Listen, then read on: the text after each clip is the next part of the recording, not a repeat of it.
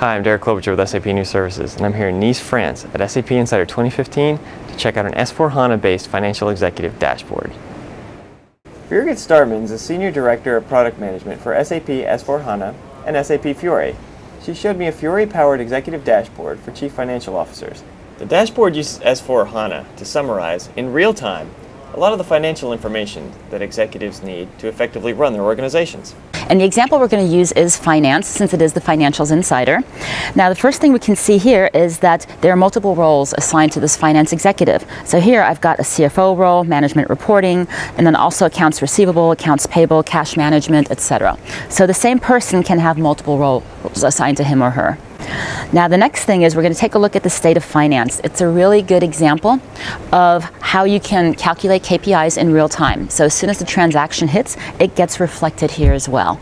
And I can see here under the profit and loss column that I have an issue with the operating margin. I'm going to drill into more detail to find out exactly what's going on.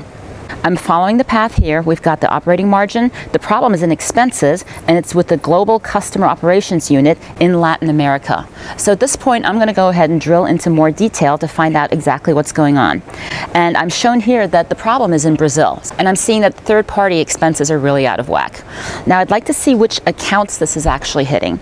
Now, the first thing I'm going to do is I'm going to tell my work team that we need to deal with this and to start contacting their customers. The next thing I'm going to do here is take a look at the P&L statement. So within the profit and loss statement, I can see all the different GL accounts. From here, I can even drill into the line item level. And then I can see exactly where some of these transactions are. And I can see some of these are very high. Now I'm going to look at the middle, because obviously if the operating margin is going down, I want to take a look at how that's going to affect my cash flow. And I can see the cash flow position has also gone down. I would like to look into the details here, and I can again see that we're having an issue with accounts receivable. So this is an example of the balance sheet as we can see it within Fiori. Knowing that I have to look at receivables, now I'm going to look at my working capital section.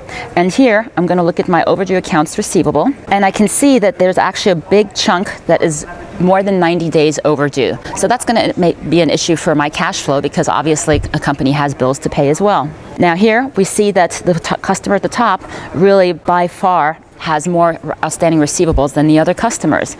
I can look at these across many different dimensions. I'm going to choose the receivables, and I can see here that there are some invoices that have not been paid. I'm going to contact the account exec, and I'm going to say, please contact this customer because they're way overdue in their payments to us. And at this point, I'm pulling data, again, directly from ERP. HANA's calculating things on the fly. For example, the overdue receivables of $18 million. I'm going to click on that, and at this point, in real time, I'm getting the information through SAP HANA and Simple Finance, and I'm going to look at this particular invoice. I've spoken to the customer now. The customer promises that they're going to pay the $14 million that are associated with this particular invoice.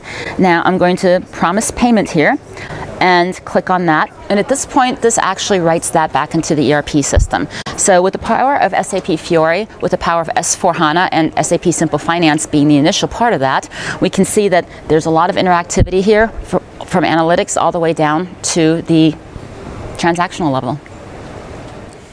That's it for now from SAP Insider 2015. For SAP New Services, I'm Klobucher.